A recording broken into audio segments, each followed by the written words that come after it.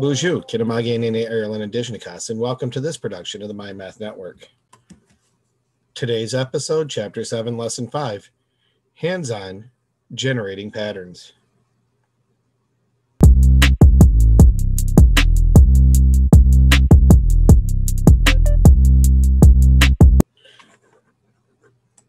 We'll begin with our sneak peek of where our assignment will be today.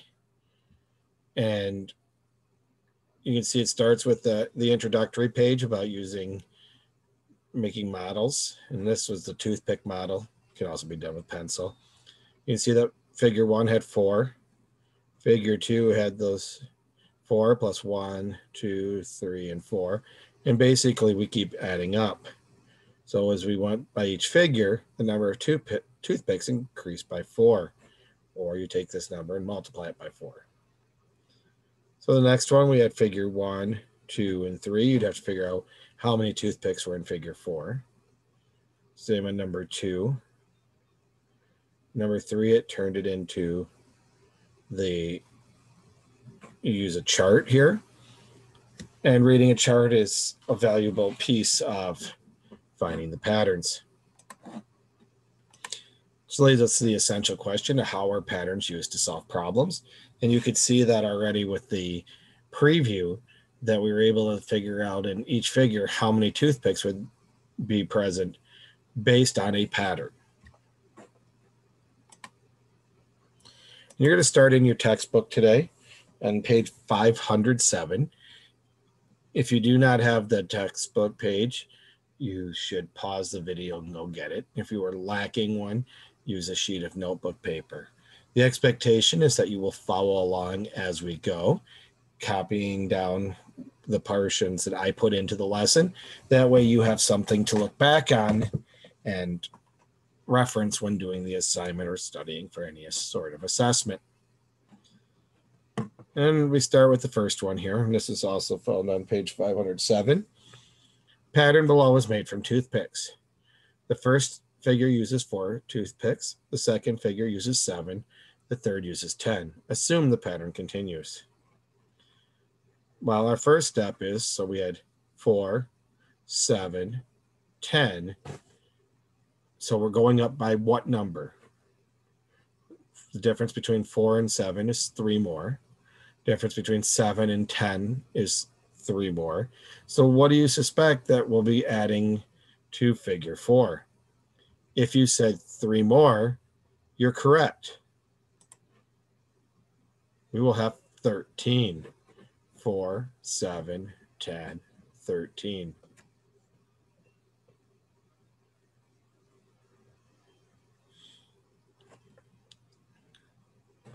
And you would see it.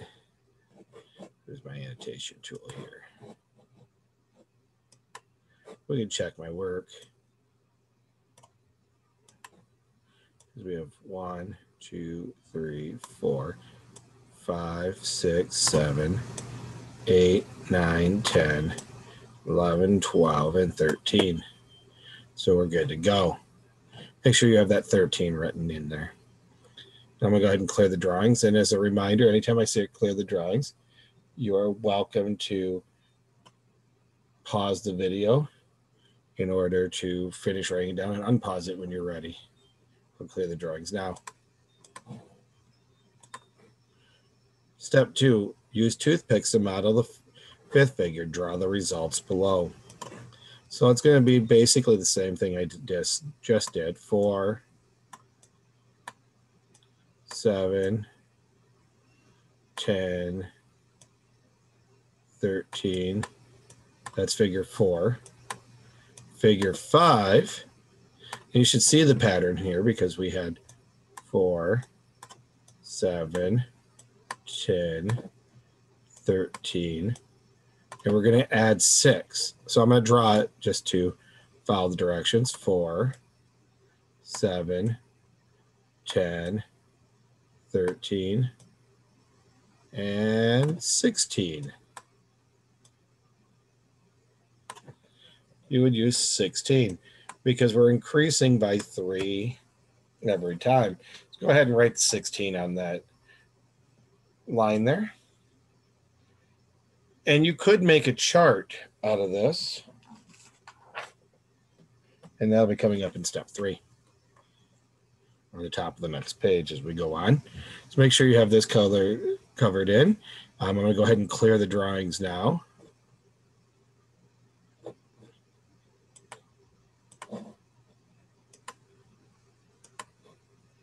Step 3 is to make a new chart. So on figure 1, we had 4. Figure 2, we had 7. Figure 3, we had 10. Figure 4, we had 13. Figure 5, we had 16. And what do we notice about the number of toothpicks needed for each new figure? Add 3.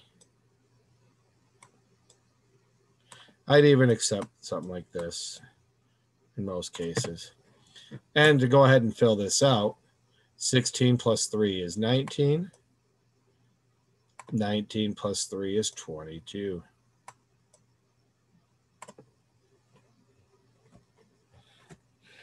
Make sure you have that colored in, and we'll go on to the talk about it at the bottom of 508.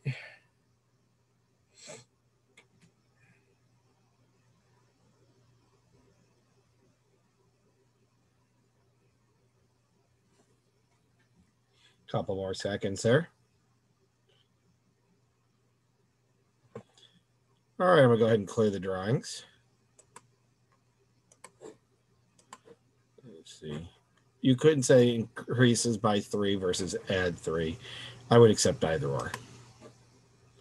Talk about it. Using your rule, how many toothpicks would be needed for the 8th, 9th, and 10th figure? So let's think about what we just had here. Grab our annotation tool. We're going to work together on this step. So if I had 4, 7, and 10, what were our next ones from before? We added 3. 10 plus 3 is? You're right, 13. 13 plus 3 is? Good, 16. 16 plus 3 is? Nishan, 19. 19 plus 3 is? 22. And that came from the previous example, so you should see this as familiar, and you could have copied it in. But now, what do we need for the 8th figure? 22 plus 3 is? And 25 plus 3 is? 28.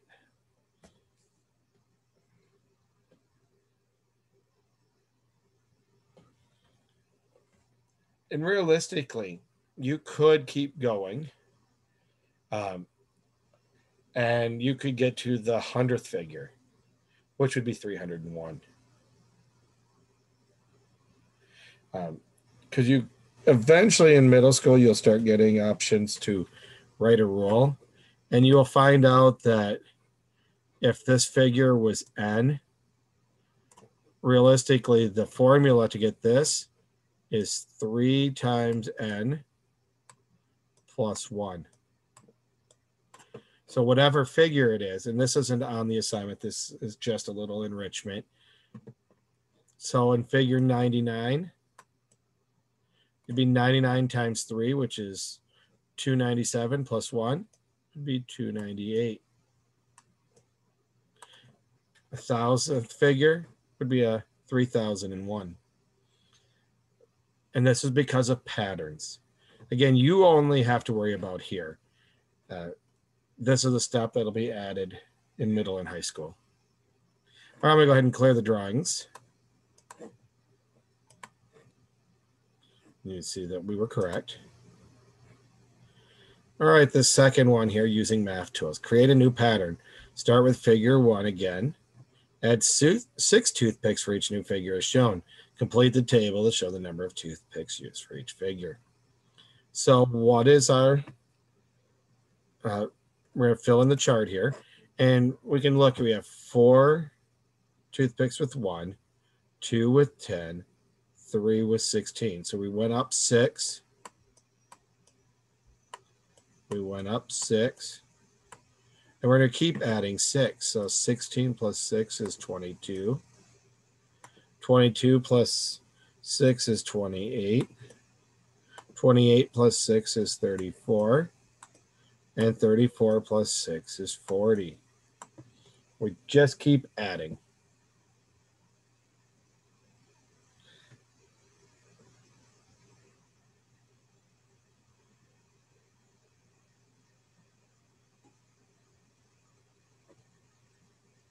Make sure you have those written in. Give a couple more seconds.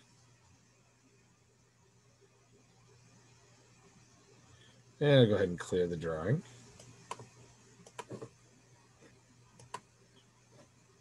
You see that we did well. Compare the pattern in exercise 2 to the pattern and activity on the previous page. In the previous page, the number of toothpicks in figure 2 is blank less than figure 2 for exercise 2. And in figure 2, originally was 7. In this case, it was 10, so it was 3 less. I'm going to put this where you can just write it in here for us. For figure 3, it's 6 less. For figure 4, it's 9 less. And that will give you an example that obviously in the second activity, it's going up at a much higher rate. It's going up 3 plus another 3 on each one. All right, so I'm going to go ahead and bring us to the practice. Look for, one more here. Now, this is a practice one you guys are going to try. For each pattern, find the number of toothpicks needed for the next figure. So in figure 1 had 1, 2, 3, 4.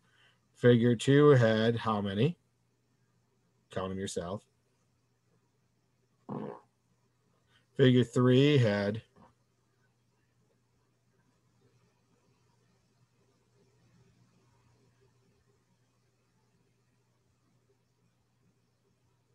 how many toothpicks will you need in figure 4? And how is this pattern different from the pattern in the activity?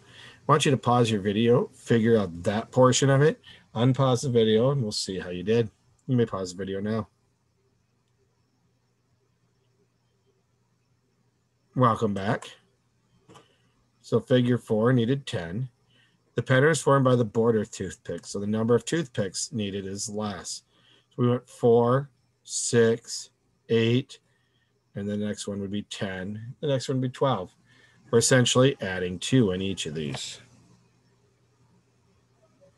All right, number 5. Let's do that one. Another practice. How many toothpicks will be needed in figure 4? Go ahead and pause the video and come back when you're ready. You may pause the video now. Welcome back. Let's see how you did. And the answer is 9 toothpicks. So we went 3, 6, 3, then 1, 2, 3, 4, 5, 3, 5, 1, 2, 3, 4, 5, 6, 7. You start seeing we're going up by 2. The next one is 9. All right, at this point, I'm going to dismiss you to the homework. And you could see that from our previous, we're finding out on numbers 1 and 2, how many toothpicks in figure 4, but also what is the pattern between numbers 1 and 2. How do the patterns compare? So you're going to want to know, kind of similar to number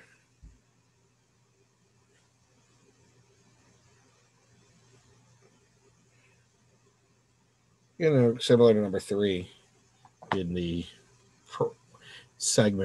teaching segment there. Then on number 3, the table shows the height in centimeters each plant grew during a week. Assume the patterns continue. Compare the growth and height of each plant. So you're going to make a statement about the growth rates in plant A and plant B.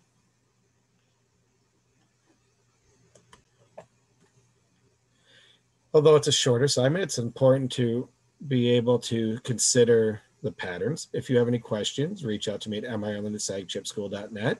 Visit us during office hours or send me an email. I hope you all have a minal gijagad, minwa, bamapi.